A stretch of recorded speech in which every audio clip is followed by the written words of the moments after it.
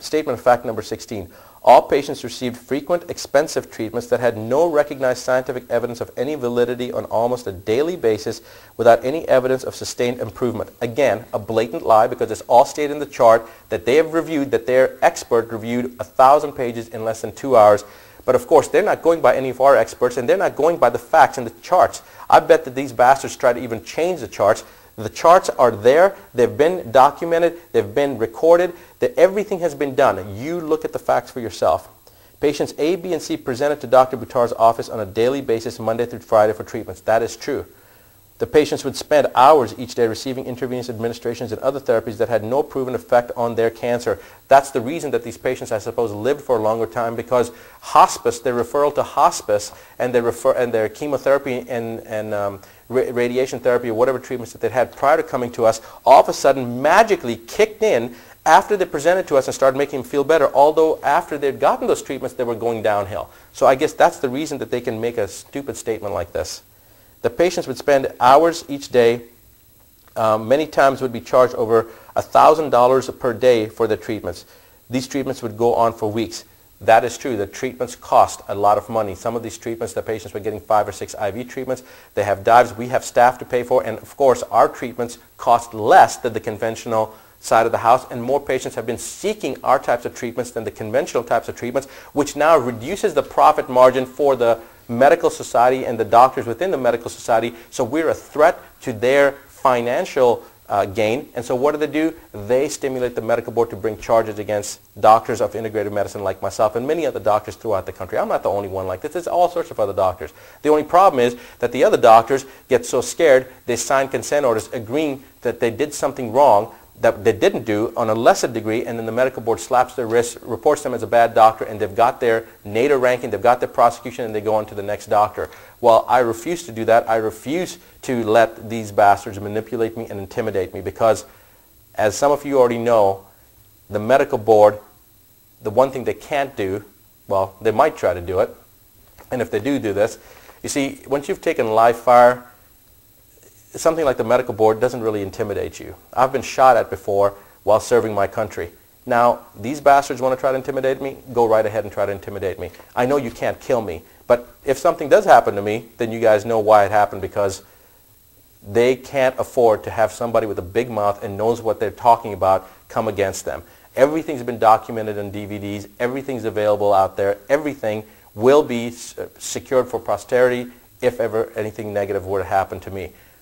Am I saying something negative is going to happen to me? No, that's not what I'm saying. But I am saying that I am a threat, and I'm a big threat to these people, and I'm going to become a bigger threat to the hierarchy as this becomes more and more prevalent.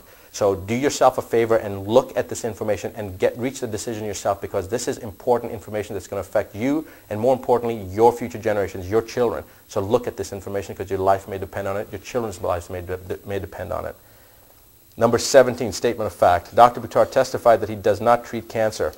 What I testify to is that I treat the patient. I don't treat cancer. Cancer is a symptom. I treat the patient. I treat the patient's condition. And the patient's condition is either toxicity and or an immune suppression, or usually both. And that's what I'm treating. I treat the patient, and I address their metal toxicity. I address their persistent organic pollutant toxicity, their energetic toxicity, whether they've been exposed to electromagnetic radiation fields, and it's all these different types of things that they've been exposed to. There's 7 toxicities that we specifically address. We look at those toxicities, we address those toxicities, and then we stimulate their immune system. We help to reconfigure their systems so that we stimulate their immune system using immune modulating techniques. That's what we do. This thing, Dr. Buttar testified he does not treat cancer. That's true. I did say that. I don't treat cancer. I treat the patient, and I address the immune system, and I address toxicity. That's how I address the needs of my patients that have cancer, heart disease, stroke, autism, every pathology that we deal with. That is the same philosophy. We treat the patient. We do not treat the symptom. However, the evidence showed that Dr. Buttar held himself out as a physician who treated cancer, and that he sponsored numerous seminars to teach other physicians his method of treating cancer. We have had 9 seminars that have been used to train doctors how to address all chronic disease, not only cancer, but heart disease, stroke, essentially neurodegenerative disease. In fact, why is it that if we know so much about medicine that 8 out of 10 deaths in the industrialized world are either due to heart disease or cancer? 8 out of 10. That means you take all homicide, all suicide, all trauma, all natural disasters, all the volcanoes and the eruptions and the earthquakes and the tsunamis. You take all that stuff, all the wars, all other disease processes, you combine them all together, they only represent 2 out of 10 deaths. Everything else, 8 out of 10, is either cancer or heart disease. If you add neurodegenerative disease to it, then you've got 9.2 out of every 10 deaths a result of either heart disease, cancer, or neurodegenerative disease. Only 0.8, less than 1 out of 10 is actually dying, person is actually dying on this planet from any of those other things that I mentioned. Why is it that if we know so much about science that so many people are dying of these things? We never hear about this in the media. We hear about the person that got shot, the car wreck, and the bus going off the cliff, but we never hear about how many hundreds of thousands of people died from cancer or heart disease. The media doesn't want you to know this stuff. Why? Because it doesn't serve the purpose of the medical hierarchy that's poisoning us continuously with crap that wasn't meant to be in our system. We were not born with a shortage of thimerosal in our bodies. We were not born with a shortage of medications in our bodies. God designed our bodies to work in a certain way. When there's a symptom, that symptom should be addressed by looking at the underlying fundamental cause that causes the problem, not by covering up the symptom. If you have a pile of manure on the floor right now, and I throw a carpet over that pile of manure, does that get rid of the manure? It's still going to stink and it's still going to be there. The only way to get rid of that manure is to pick it up and get it out. That's the only way. But our modern medicine system deals with taking that carpet and throwing it over that pile of manure over and over and over again, using drugs to mask the symptoms. That's the problem with our system, and that's the reason that this medical board, as well as other medical boards throughout the country, are coming after other doctors that are no longer willing to or able to look at themselves by playing along with this facade that's been created, which is costing hundreds and hundreds of thousands of people their lives.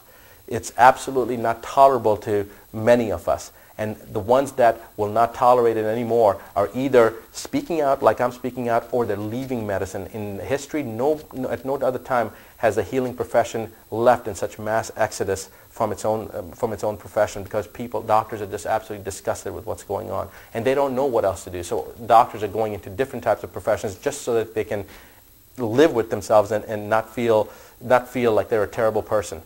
This is preposterous, that what's happening. And slowly, the human system, the human freedom is being strangled and suffocated and being buried by the interests of big pharma, of the drug cartels. You could say that I'm prone to conspiracy theory. I'm not prone to conspiracy theory. I'm just simply looking at the facts. And anybody who opens their eyes and looks at the facts, they can see simple little evidence of what I've just stated. Why is it that when I graduated from medical school 18 years ago, anybody that had a cholesterol of 250 or lower was considered to be fine, and now it's 150. The cholesterol level is 150, and that's when they say that no, it's too high and you need to start on medication. So if you have 160 or 180 or 200, which used to be fine before, is now considered to be high cholesterol. It's considered to be hyperlipidemia, and a person should be started on statin drugs. And the information on statin drugs, I mean, I don't want to go into a diatribe about all the specifics, but statin drugs, they've been shown already that the statin drugs actually deplete a substance called ubiquinone, coenzyme Q10, in our bodies. And the studies showed that the statin drugs must be given in conjunction with coenzyme Q10. However, due to the expense of coenzyme 10, that information was left off the studies, and the drug promoting cartel just started to put out all these statin drugs, knowing full well that they were depleting ubiquinone, which is essential for the mitochondria in the cells to work. And the side effects, we're not even talking about the liver cancers, the hepatocellular carcinomas that are caused by this, but all the other side effects that are caused by being on these statin drugs, they're considered to be normal. Just look at any ad that you see on TV, any ad for a drug company, any pharmaceutical ad. 10 years ago, the pharmaceutical companies didn't advertise to the general public. They only talked to the doctors. Now what's happening? They're telling patients to go and ask the doctor for certain drugs and listen to the little information in the background. You see these people jumping around and frolicking on the beach, and as the narrator talks about the side effects of bleeding and this disorder and that disorder and possibly even death. I mean, what kind of a substance are you putting in your body if the side effects can kill you? And people are being inundated with this, so they start thinking it's normal. They think this is everyday information. They think it's totally safe. The government wouldn't put it out if it was safe for us. If it was unsafe, they wouldn't tell us that it's okay to do it. The government's going to protect us.